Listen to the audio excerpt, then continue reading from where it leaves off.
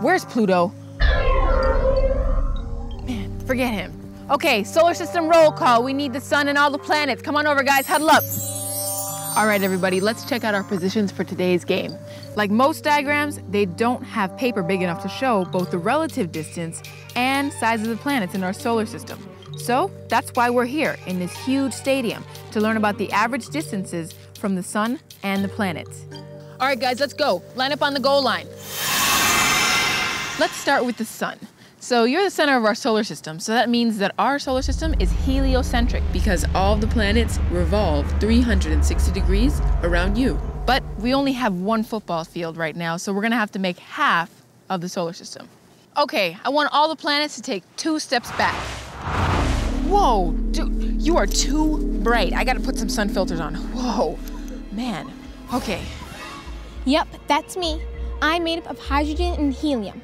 My average surface temperature gets up to 5,500 degrees centigrade. Youch, don't touch. Okay, you're gonna go to the 0-yard line or the goal line. Okay, next up, Mercury. That's right. I'm the smallest planet in the solar system, about 1/3 the size of Earth. I kind of look like Earth's moon. Lots of craters, no atmosphere, but I've got a dense iron core. The closest I get to the sun is 46 million kilometers. Okay, head on over to the 1.3-yard line. That's it. Venus, you're up next. Here. Wow, you are pretty. Thanks. They call me Earth's sister planet because we're almost the same size. I'm rocky and I even have an atmosphere, although it is mostly made up of carbon dioxide. The closest I get to the sun is 107 million kilometers. All right, Venus, head on over to the 2.4-yard line. Hey, you guys all know me, right? I have an atmosphere that is made up of 78% nitrogen and 21% oxygen. I am the only planet with life. Ha! Well, that we know of. And the closest I get is 147 million kilometers from the sun. All right, well, head on out to the 3.3-yard line. Next up, Mars. Hi, I'm the red planet because I have iron oxide, or rust in my crust.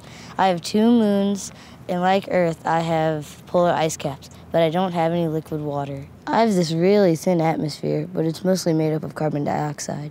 207 million kilometers, that's the closest I get from the sun. Okay, head on over to the 4.9-yard line right over there. Next up, we've got, hey, big guy. Hey, I really am the biggest planet. I'm mostly made of hydrogen gas. And, I have stripes of clouds that move in opposite directions, so it looks like I have tiger stripes. What's even cooler than that is I have thin rings, plus 63 orbiting moons. But it's really cold because I'm 741 million kilometers from the sun. All right, out to the 17.3-yard line. Next up, Saturn. Well, I'm pretty big too, second only to Jupiter. I'm another gas giant, mostly hydrogen with some helium too. My rings are my best feature, and they're made of mostly ice and dust.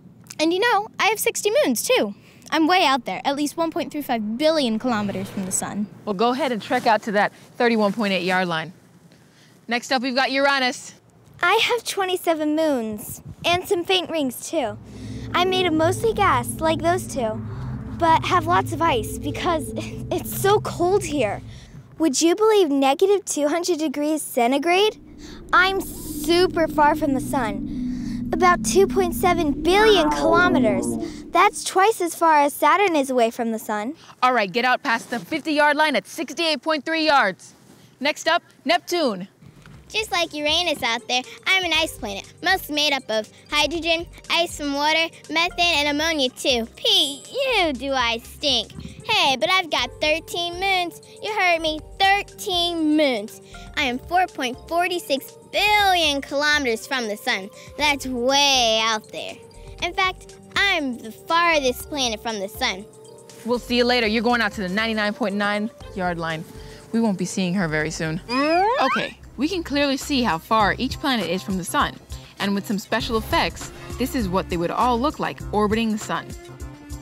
How big would the planets be if they were at this same scale? Well, would you believe it? Even the largest planet, Jupiter, would only be 2.5 millimeters in diameter. That's a little smaller than the head of this pushpin. Earth would actually only be the size of a grain of sand.